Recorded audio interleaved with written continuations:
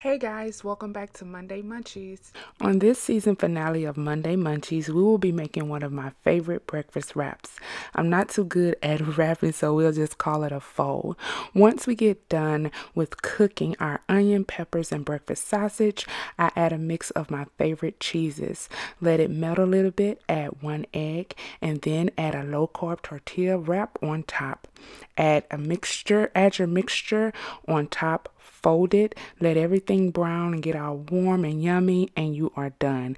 Quick, simple, delicious, and ready to eat.